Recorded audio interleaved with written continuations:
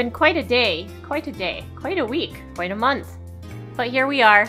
Hi, my name is Faye if you're here for the first time. I'm a voice actor, and I voice Aoi Hinami in bottom tier character Tomozaki. She's the female lead of this show that is about, well, it looks like it's about some gamers who play a game that looks very much like Smash.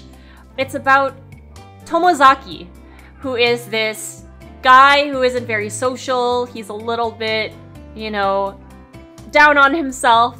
But there's this girl that comes along that tries to help him out with real life. She plays TAC as well and is also very good at it. He's basically number 1 and she's basically number 2 in this game. She tries to help bridge the gap for Tomozaki, where she wants him to help realize that life can be really fun and a great, as they call it in the show, a game. But otherwise, I'm doing something a little bit different today. I asked, have video games ever comforted you when dealing with your struggles, like personal struggles? This is kind of an open question, and I let people answer it however they wanted to. And I've definitely gotten some responses that are kind of like mini novels. And then the other disclaimer, there's a disclaimer, I'm not a mental health professional. I'm just a person that likes to help people, and I'm streaming. So might as well, you know, give people a place to vent and we can talk through it. Here we go. Sunbro says, when I was growing up, I had a lot of social anxiety from not knowing how to connect with people. Strangers scared me, and even ordering my own food was difficult. Among other things happening, I wanted to be somewhere else, as someone else. I started playing a lot of RPGs and JRPGs and immersing myself in those worlds to get away from a world I didn't know how to fit into. But they helped with that on the outside world too. Because I could save and reset in the games when I made decisions, I could figure out easier what to say to people when I stepped away. Talking to people became fun. There's been times when I felt understood about loving games, mostly little references I fit into speech that if others get, it's like an inside joke. It brings us together. Yeah, this reminds me a little bit of me, a little bit of my younger brother, especially the not being able to speak up to order your own food. Yeah, I think you described it so well. I like how you ended it, because yeah, it's clear that you've experienced a lot of growth, finding a tribe, I guess, and clicking with people who made you feel more comfortable, and then yeah, it definitely became more fun to talk about hobbies and interests once you realize there are people like you out there. Tucker says, I'm a very anxious and depressed person. Both school troubles and social troubles can send me into a downward emotional spiral very easily. So, to take my mind off it, I'll immerse myself in long sessions of Fire Emblem or Xenoblade or whatever. I pass the time waiting and put my mind at ease while doing it. Oh my god. This is so relatable. Thank you so much, Tucker, for sharing. It's a lot of pressure. And yeah, so when it comes to solving problems, it feels good. Like you get this sense of, you get that dopamine hit whenever you complete a task, right? This, where you see a problem, and you have to wait for it because you know that the only way for this to conclude is to just patiently sit on your hands. That drives me absolutely crazy, and I do not blame you. It's not always the best idea to escape problems, but this is a perfect example for when you can and should. Yeah, my hair is a little bit see-through. I'm kind of too lazy to adjust. Well, okay, actually now it's bothering me. Let me see if I can fix it. Now, the screen isn't eating my hair. Faye is becoming Twitch. Swift says, the music in video games, especially Nintendo games, always puts me at ease while growing up. However, other kids listen to the tracks of rising pop artists or whatever, and I found myself unable to connect my musical interests with them. Something I found confusing was how people listened to Daft Punk, which had a lot of synthesis in it, only to react to what I liked very differently, even if both were composed using synthesis, as if the term video game in their views tarnished the tracks I've listened to growing up. Oh my god, yeah, I definitely feel that. That's definitely something I experienced as well. You say it's from a video game and they go, oh. But at the end of the day, my peers didn't get into my head. I continue to enjoy music from video games more so than other tracks. That's great! I like how we've actually gotten some different themes so far. And in this case, this is about music. But I think it's the other way around for me, where I remember not wanting to listen to anything mainstream because I was like, it's mainstream and it's all popular. I definitely had my edgy teen years. But then I realized, you know what? Some of this music that I really like in video games they're actually like this pop music is created in a similar way. I kind of like that. But as you said, at the end of the day, they didn't get into your head, and that's what's important there. And that you continue to enjoy the music from video games. Bit of a simple example, but I'm Indian and grew up in the USA, hating more than anything that I had dark skin and was just generally different than everyone. The problem is that in pretty much every game at the time, the protagonists also looked nothing like me. The ultimate effect was that I just really wished I had light skin. Part of my fantasies, especially ones involving being part of game universes, was that I got to have light skin like everyone else. The change came with Pokemon Y, the first game with trainer customization. Pokemon was basically my most favorite game universe, and when the option came to be able to play as a character with skin tone matching mine, at first I was still completely against it. But my friend and I had planned on playing the game together, and she said that if I didn't pick the skin tone option matching mine, it wouldn't feel like me. I caved in and chose a trainer with a matching skin tone, and almost instantly I felt more connected with the character than I had ever before. And it was the start of me learning to accept that part of my identity rather than hate it just to fit in. TLDR, Pokemon Y helped me accept my race and culture instead of hating it and making me stand out just by letting me play as a brown kid. Wow! That was very deep and insightful and vulnerable. Thank you so much for sharing.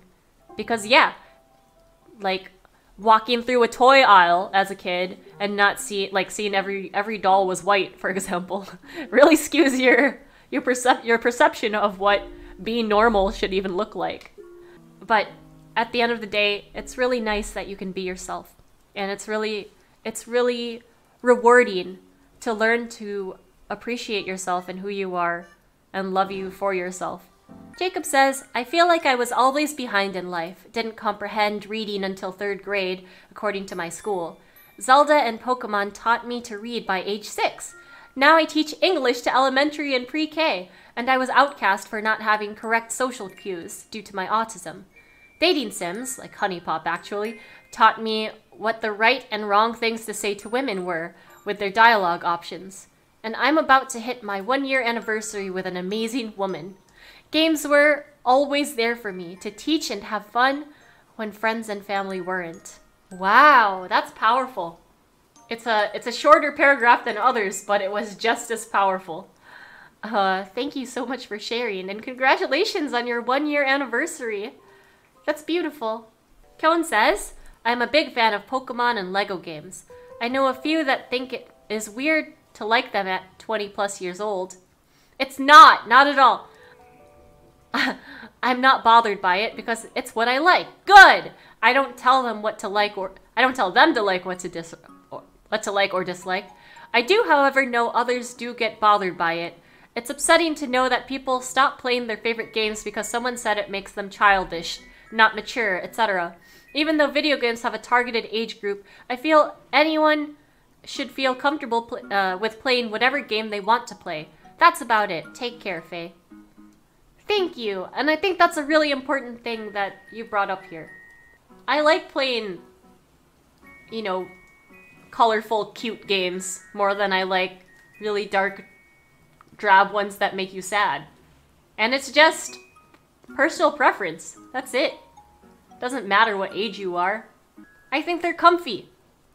If you're comfy with them, that's all that should matter. I don't understand people who judge others for liking the things that they just enjoy. I have seen 40-year-old parents in Pokemon TCG tournaments playing in matches with their kids. That's beautiful! See, I like that. I feel good, but sometimes it's hard to tell parents when you're playing online and they tell you to pause even though you can't pause online games and they get mad at you for it. Ah, yes. I definitely relate to this one.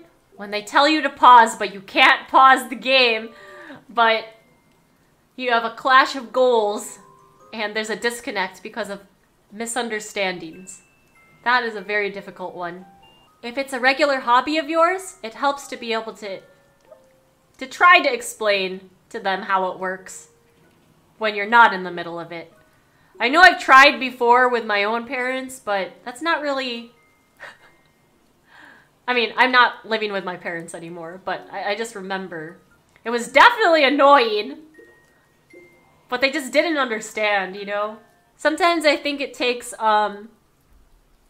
it's kind of scary, but introducing them to the hobby in a way. Like, have them play one round or something. I don't know. 10 out of 10. One of my most proud moments was when I knew that my dad liked DC Comics and I got him to play DC Universe Online for 6 hours straight. Oh, that's definitely a W. That's a dub right there. I like it. It's a good way to get people to understand you. Literally just introduce them to your hobby. You'll be surprised how much you learn about each other when you try to teach someone else something that you enjoy. Cam! There's a lot to be said for video games that simply make us happy. I play plenty of games that make me question whether or not I'm having a good time, or if I'm just being entertained because it's something to do. What a relatable sentence right there. Am I even having fun with this game, or is it just something to do? This has been a bit rambly, but my main point is that the games that we play can help us even when we don't necessarily need it.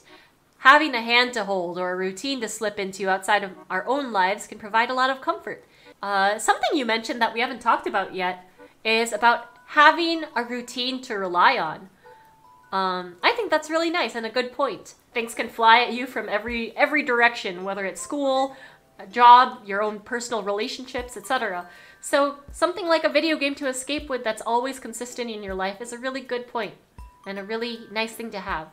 Zero idea what's wrong with me. My brain moves at about 1,000,000 miles an hour and almost never stops.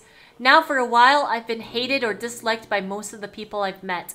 I'm not a person that does well with other people, and I can say that my brain, being the weird energetic thing it is, at least contributes to that. It's hard sometimes. Now, Faye, you seem like someone that has a good grasp on how to be energetic and have people still like you. My only solution with people was just not to talk or express anything. It often works, but as you can imagine, you often feel like a ghost. This whole thing about me being able to be bubbly and be accepted by the people around me or whatever, that's not something that I was born with or was ever easy for me to do. It's something that I changed over time. It was a very conscious thing. What you described about sitting in a call with many other people talking, but you're quiet the whole time, but they were okay with that, I relate to that. I might seem talkative because of my stream, because it's my stream, I'm gonna talk. But some of my closest friends, some of my first closest friends I met online. And a lot of that time was me literally just sitting in a call with them where I wasn't saying much, but they were all just a lot more talkative and talking about whatever. But it brought me joy just to sit in there and listen to them. My point is, what you're seeing today is not the same person I was a long time ago.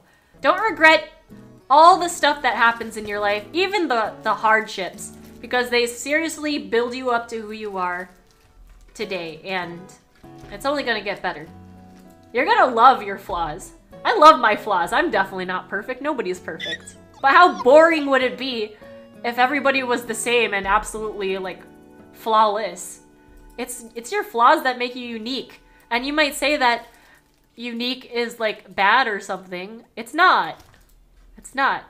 I really think everybody learns to appreciate their unique qualities, even if they're like not something you want at first. You know what else is interesting about this too? Like I already mentioned growing up kind of socially awkward. It's like I figured out how to be normal, right? And now I want nothing more than to express myself differently now that I have the blueprint for normal. Does that make sense? It's like, okay, I know how to build normal. Now, how do I build around that? It's like that. Angelo. I was always very uncomfortable with my own body. At a point in my life, anxiety and everything got me weighing more than 280 pounds. After these positive experiences, I managed to feel better about myself, and I can now proudly say I lost more than 100 pounds in 1 year, and I'm happy with myself again, thanks to that feeling those games gave me. That's a beautiful story. Thank you so much for sharing, Angelo. It really is amazing the kind of confidence just a little bit of an escape can give you. That's like a reset. Meg says, "Hi, Faye. Video games helped me cope while I was extremely toxic / abusive relationship." I'm assuming this means I was in one. After spending way too many years questioning why I felt I wasn't good enough for someone who treated me so horribly, I got the courage to leave my abuser last April. Oh God, good for you. Good for you. Cut forward a couple years around the start of the pandemic. I was working a different job that I loved, but due to medical reasons, I had to take a lot of time off from it. So I threw myself into video games even more. It was during this time that I started playing Witcher 3, which I played countless times over since. In it, there's a main quest that deals with domestic abuse. I cannot express to you how much this storyline helped empower me to cut those final ties. Oh my goodness. Thank you, Meg. This couldn't have been easy to write out. A terrible thing that you experienced.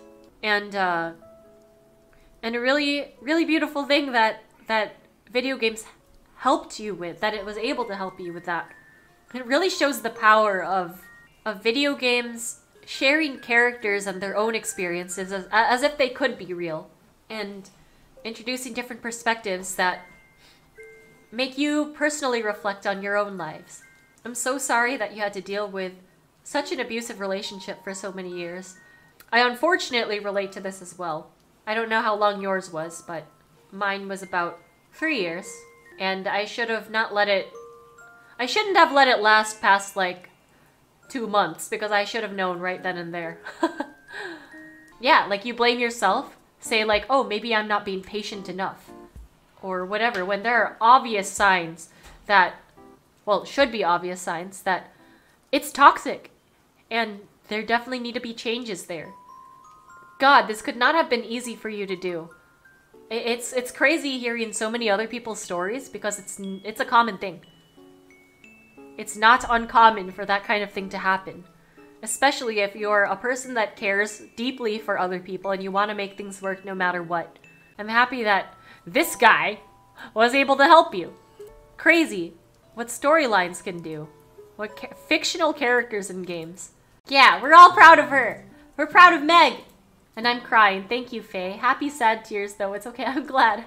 I mean, not that you're crying, but, well, I'm happy that you're happy. Faye, you've taught me to break off bad relationships. From this day forward, I'm dropping Pichu. I didn't expect that to go that way.